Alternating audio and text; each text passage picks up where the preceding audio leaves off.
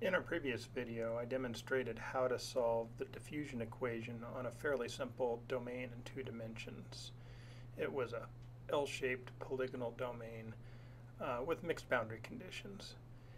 In this video, we're going to modify that domain so that it becomes significantly more complex. We'll bore 2 holes in it, and we'll add an additional square piece to the rear corner of the domain.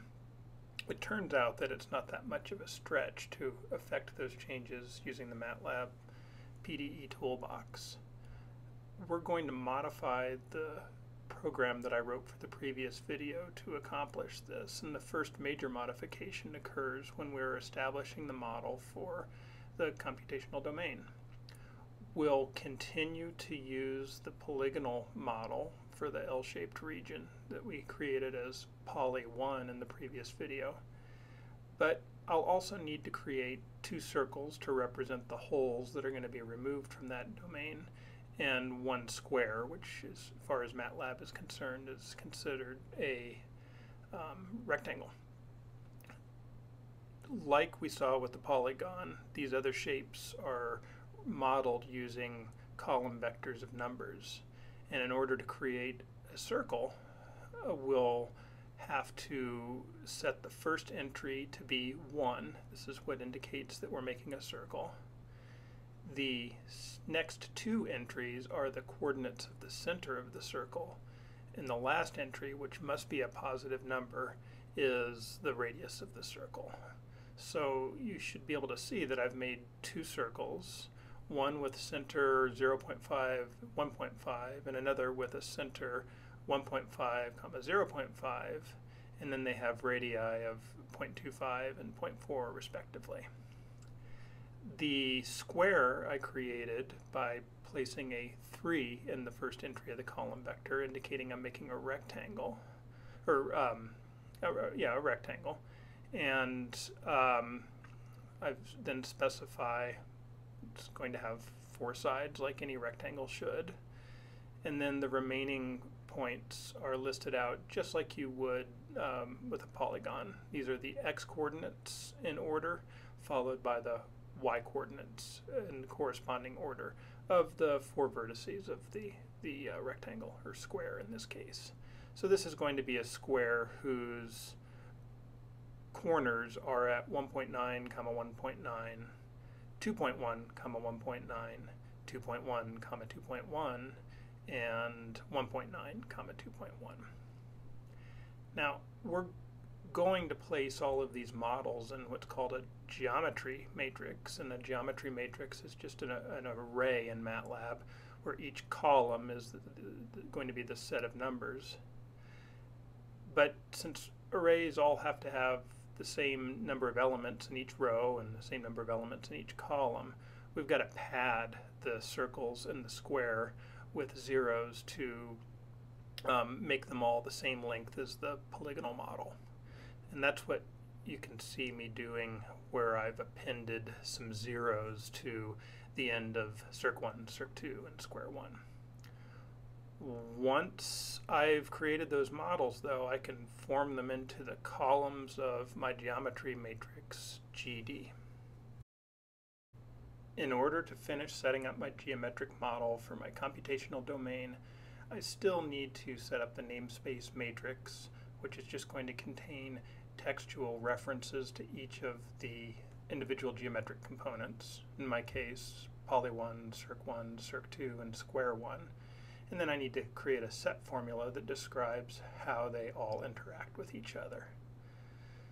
So to create the namespace matrix, I set up a character array whose columns are going to be poly 1, circ 2, and square 1.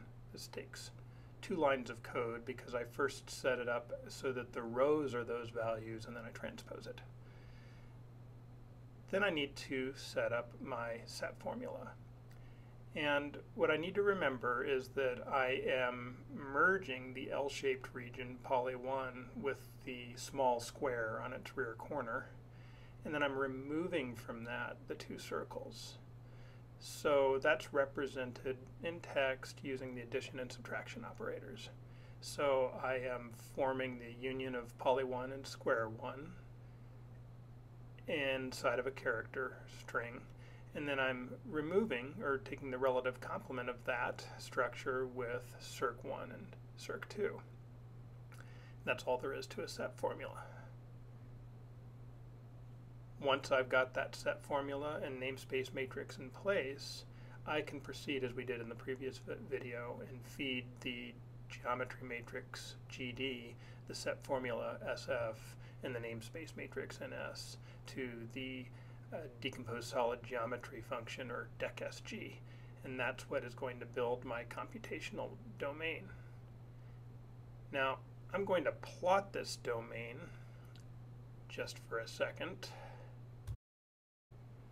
and we can see that the boundaries of all parts of the original 4 components that make up my figure appear. This is a particular problem on where the square 1 and the polygon poly 1 overlap in that back corner. So I want to remove those overlapping elements.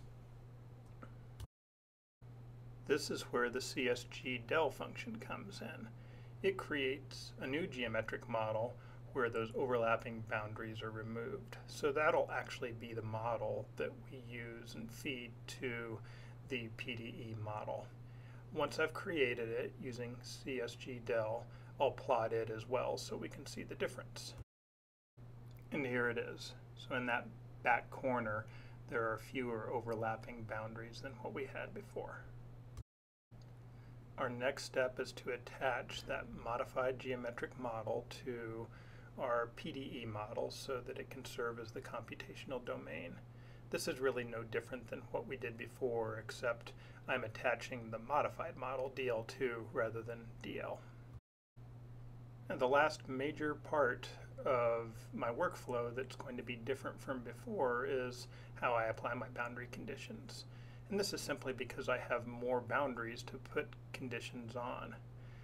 I'm still going to set zero Dirichlet or homogeneous Dirichlet conditions on the reentrant edges on the front part of our L-shaped polygonal region, and all other exterior edges will continue to have no flux Neumann conditions.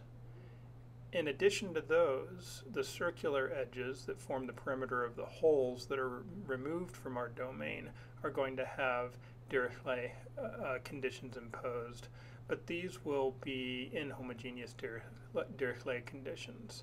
I'll set a value of 1 on the circle with the smaller radius and a value of 0.5 on the circle with the larger radius. Again, I know what my labels are for each of these pieces of the boundary because of the image that I created already using PDE gplot. Once I've set the new boundary conditions for this domain, there's really nothing else that's particularly different that I have to do in my workflow in comparison to what we saw in the previous video for the diffusion equation on the simpler domain. I still will have to set the coefficients for the model and then generate the mesh and then solve it. Once all of that is done, we can see what the mesh looks like and then see an animation for our new solution as it evolves in time. Like I did with the previous video, I'll make my code available in a link in the description for this video, or if you happen to be viewing it at the Mathematical Science Research Launchpad, then you probably have already found the source code there.